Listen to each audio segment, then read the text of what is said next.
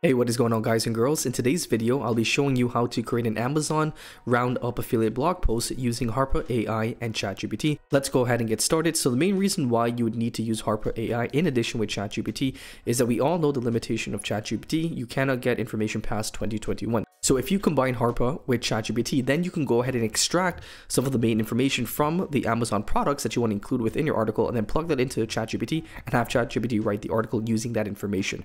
So let's say, for instance, we wanted to write an article about the best wireless headphones, right? We can go to ChatGPT and write the content, but again, it may not have factual or up-to-date information. And if you want to write about specific products that are new, then we wouldn't be able to do so with ChatGPT, especially if it's a newer product. So what we can do is we can head over to Amazon, search up the keyword in which we're trying to create the Amazon affiliate roundup blog post for, and we can select that headphone.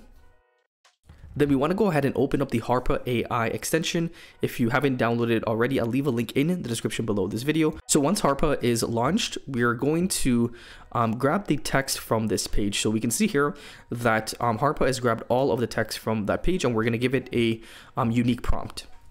So the unique prompt in which I entered was extract all of the most important information from this Amazon product, including the price, specs, customer reviews, and anything else important to making a buying decision. Okay, so once we've entered that prompt, just go ahead and click enter. And as we can see here, Harpa AI should pull all of that information from this Amazon listing. Okay, so this is the information which we got back from Harpa AI. Pretty good. We get the product, we get the price, the specs, the features, the customer reviews, and we get some other info here. So let's go ahead and copy this. And we're going to open up ChatGPT on the playground mode because this is what we'll be using. I find that you're able to get much better outputs using the playground mode. And we're going to tell the AI what type of content we'll be creating. Okay, so the prompt that I've used within the system is we'll be writing an informative and in-depth Amazon roundup blog post where we compare various products to inform buyers on which product may be best suited for them. Below are the products, and below that we will paste all of the product information that we get back using Harpa AI. So that was just the first wireless headphone. Let's go ahead and do the same thing for another headphone. Okay, so we'll be doing the same prompt for the Beats Studio 3, and I probably should have saved that prompt, so we'll probably have to do it again. Actually, no, we can just go ahead and copy it here. Then again, we're going to grab the page text. We're going to enter the same prompt and click enter. Okay, so again, here is the information that we get back about the Beats Studio 3. We get the color, the pricing, the specs, and some of the key features. And again, we're going to paste this into product number 2. And when it comes to pasting in information in your system, you want to be very careful because this can really send up your token costs. So you want to remove anything that you are not using within your content. So again, I'm going to do the same thing for another wireless headphone. Let's go ahead and choose another one here. And again, we're going to launch Harpa AI. We're going to grab the page text. I'm going to paste the same prompt and press enter.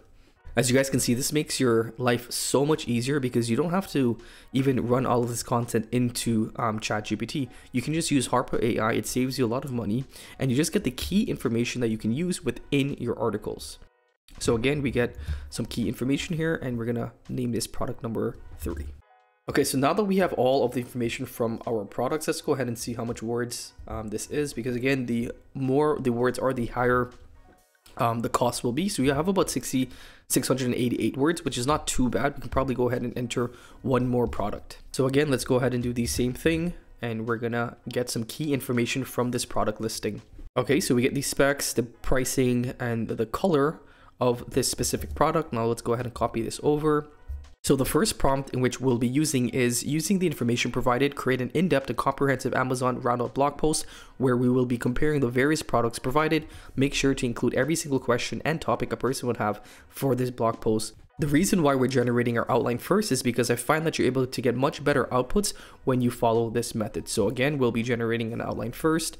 So let's go ahead and click enter and see the outline which we're able to get back. Okay, so this is the outline in which we're able to get back. And as you can see here, it's pretty in-depth. We get the intro, comparing product specs, individual product analysis, and we get some sound quality comparisons, battery life and connectivity comparison, and so on. So that is the outline. Now what we're going to tell the AI to do is using this outline, write an in-depth and comprehensive full blog post comparing these products on Amazon. Write in an informative and engaging style. Always include comparison table, ordered and unordered list, and always write in Markdown. Okay, so make sure that you're increasing your maximum length all the way, and we're going to be using GPT-4. Now let's go ahead and write our content. Okay, so now the article has completed generating, and it looks pretty good just from a bird's eye view. Let's go ahead and copy this because it is in Markdown format. So if you wanted to actually change it to a format that's much more readable, just use the free Markdown to HTML converter. And we're going to paste in the new content that we got from ChatGPT. And as you can see here, we have a nice intro about headphones. We get a comparing product specs table that compares the various brands and products with their pricing. And I've went ahead and looked over our information and it's all correct. So we're getting all correct information here. And that's kind of the risk that you run if you just went ahead and ran this on ChatGPT. You definitely could, but you're not entirely sure if the prices are updated because they may have increased the pricing for that specific product. So as you can see here, this is all up-to-date information. You wouldn't have to worry about it being false or incorrect, and you don't have to proofread it as much if you just were to use GPT-4. Below that, you have the individual product analysis, which talks about the specific headphones. And then below that, we have a sound quality comparison. We have a comfort and design comparison, battery life and connectivity comparison, additional features and extras. And then we have a final verdict below that, which talks about the best value for money, best for active noise cancellation, best for long battery life, and most affordable option. So again, a really in-depth and very high quality blog post because we can see it's including information that's all correct. In terms of word count, it's about 833 words, which is a little bit low for my liking. So a prompt in which you can do is you can actually go ahead and tell it to keep the same format, keep the same style, keep all of the tables, just expand the blog post paragraphs for this article, and GPT-4 will be able to do that for you. But obviously keep in mind that this would increase your token cost because again, it's going to take all that information and then spit you out another article. In terms of cost, this was about 0.14, so about 14 cents for that article, which is not bad by any means.